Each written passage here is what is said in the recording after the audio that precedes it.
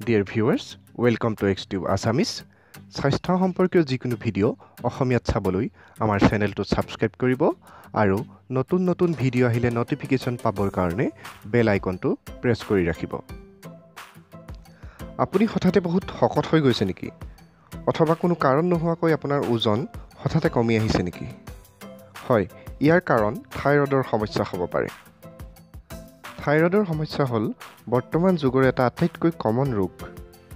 Thyroid problem হৈছে এনেকুৱা এটা ৰোগ যি মনে মনে আপোনাৰ বহুতো ক্ষতি কৰিব পাৰে। সাধাৰণতে থাইৰয়ডৰ সমস্যা পুৰুষতকৈ মহিলাৰ ক্ষেত্ৰত বেছিকৈ হোৱা দেখা যায়। পুৰুষৰ তুলনাত মহিলাৰ এই সমস্যা 8 পৰা 10 গুণ পৰ্যন্ত বেছিকৈ হোৱা দেখা যায়। আজি আমি জানিম থাইৰয়ড কি, ইয়াৰ কি প্ৰব্লেম হয় আৰু ইয়াৰ প্ৰতিকাৰৰ বিষয়ে। থাইৰয়ড হৈছে এটা এন্ডোক্ৰাইন গ্লেণ্ড অৰ্থাৎ এটা অন্তঃস্ৰাৱী গ্ৰন্থি। ই আমাৰ ডিঙিৰ সন্মুখ ভাগত থাকে আৰু ইয়াৰ আকৃতি দেখিবলৈ এটা পখিলাৰ নিচিনা।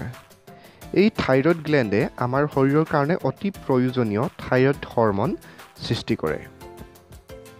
থাইৰয়ড হৰমন দুই প্ৰকাৰৰ, T4 বা থাইৰক্সিন আৰু T3 বা ট্ৰাইআয়োডোথাইৰনিন। থাইৰয়ড হৰমনে আমাৰ শৰীৰৰ সকলো অংগতে প্ৰভাৱ পেলায়। থাইৰয়ড হৰমনে শৰীৰৰ বৃদ্ধি, বিকাশ, বিভিন্ন বিপাকীয় কাৰ্য, প্ৰটিন, কাৰ্বহাইড্ৰেট আৰু ফেট মেটাবলিজিম আৰু অন্যান্য বহুতো গুৰুত্বপূৰ্ণ কাৰ্য নিয়ন্ত্ৰণ কৰে। এক কথাত ক'বলৈ গ'লে আমাৰ শৰীৰৰ প্ৰতিটো কোষকেই এই থাইৰয়ড হৰমনৰ প্ৰয়োজন হয়। থাইৰয়ড হৰমন সৃষ্টি হ'বলৈ আমাৰ দেহত আয়োডিনৰ প্ৰয়োজন হয়।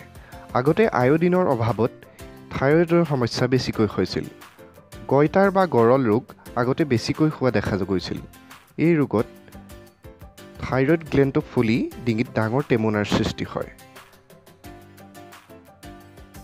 আজিকালি খোৱা নিমখত আয়োডিন যোগ কৰাৰ ফলত এই ৰোগ প্ৰায় নাইকিয়া হৈ গৈছে। বৰ্তমান সময়ত মানুহৰ সাধাৰণতে আয়োডিনৰ অভাৱ নহয় যদিও আন বহুতো কাৰণত থাইৰয়ডৰ সমস্যা হোৱা দেখা যায়। এই থাইৰয়ড হৰমনৰ মাত্ৰা বাঢ়ি গ'লেও দেহত বিভিন্ন সমস্যাৰ সৃষ্টি হয় আৰু কমি গ'লেও বিভিন্ন সমস্যা হয়। যেতিয়া শৰীৰত পৰ্যাপ্ত পৰিমাণৰ থাইৰয়ড হৰমনৰ সৃষ্টি নহয় তেতিয়া তাক হাইপথ্ৰাইৰয়ডিজম বোলে আৰু যেতিয়া বেছিকৈ সৃষ্টি হয় তাক হাইপাৰথাইৰয়ডিজম বুলি কোৱা হয়। আমাৰ শৰীৰটো ভালকৈ চলি থাকিবলৈ এক নিৰ্দিষ্ট পৰিমাণৰ থাইৰয়ড হৰমনৰ প্ৰয়োজন হয়। হাইপথ্ৰাইৰয়ডিজম আৰু হাইপাৰথাইৰয়ডিজম দুয়োটাৰ কাৰণে শৰীৰত বেলেগ বেলেগ বিভিন্ন সমস্যাৰ সৃষ্টি হয়। প্ৰথমে জানো আহক হাইপথ্ৰাইৰয়ডিজম কি? হাইপথ্ৰাইৰয়ডিজম হ'ল থাইৰয়ড গ্লেণ্ডে প্ৰয়োজনীয় মাত্ৰাত থাইৰয়ড হৰমন সৃষ্টি কৰিব নোৱাৰে আৰু দেহত ইয়াৰ পৰিমাণ কমি যায়। হাইপথ্ৰাইৰয়ডিজমৰ লক্ষণ হ'ল অনবৰতে ভাগৰ লাগি থকা, কোষ্ঠকাঠিন্য, ডিপ্ৰেশ্যন, অত্যাধিক শকত হোৱা, একেবাৰে ঠাণ্ডা সহ্য কৰিব নোৱাৰা, টোপনি বেছি হোৱা ইত্যাদি। হাইপথ্ৰাইৰয়ডিজম হ'লে খাদ্য ভালকৈ খালেও থাইৰয়ড হৰমনৰ অভাৱত শৰীৰে ভালকৈ শক্তি সৃষ্টি কৰিব নোৱাৰে। হাইপথ্ৰাইৰয়ডিজম সাধাৰণতে আয়োডিনৰ অভাৱত হয়। কেতিয়াবা পিটুইটাৰী গ্লেণ্ডৰ প্ৰব্লেম আৰু বংশগত কাৰণটো হাইপথ্ৰাইৰয়ডিজম হ'ব পাৰে। এতিয়া হওক হাইপথ্ৰাইৰয়ডিজমৰ ট্ৰিটমেণ্টৰ বিষয়ে। হাইপথ্ৰাইৰয়ডিজম সম্পূৰ্ণৰূপে ভাল কৰাৰ চিকিৎসা বৰ্তমানলৈকে আৱিষ্কাৰ হোৱা নাই। কৃত্ৰিমভাৱে প্ৰস্তুত কৰা থাইৰয়ড হৰমনৰ ঔষধ নিয়মীয়াকৈ সেৱন কৰিলে হাইপথ্ৰাইৰয়ডিজমৰ ফলত সৃষ্টি হোৱা সমস্যাবোৰ কমি আহে। ওজন কমাবলৈ থাইৰয়ডৰ ঔষধ সেৱনৰ লগতে ফিজিকেল এক্সাৰচাইজ আৰু ডায়েট প্লেন কৰাটো অতি প্ৰয়োজনীয়। হাইপথ্ৰাইৰয়ডিজম হ'লে সাধাৰণতে শৰীৰত লিপিড বা ফেটছৰ পৰিমাণ বাঢ়ি যায়। কেতিয়াবা কলেষ্ট্ৰলৰ মাত্ৰাও অধিক মাত্ৰাত বাঢ়ি যাব পাৰে আৰু ইয়াৰ ফলত শৰীৰত ষ্ট্ৰক বা হাৰ্টৰ প্ৰব্লেম হোৱাৰ সম্ভাৱনা যথেষ্ট বাঢ়ি যায়।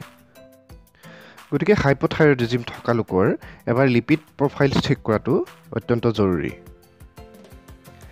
এতিয়া জানো আহক হাইপাৰথাইৰয়ডিজমৰ বিষয়ে।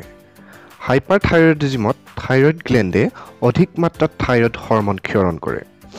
হাইপাৰথাইৰয়ডিজমৰ লক্ষণ হ'ল হঠাতে ক্ষীণাই যোৱা, ভোক বৃদ্ধি হোৱা, এনজাইটি, ডিপ্ৰেশ্যন, চুলি মিহি মিহি হোৱা আৰু চুলি সৰা, বেছিকৈ ঘমা ইত্যাদি।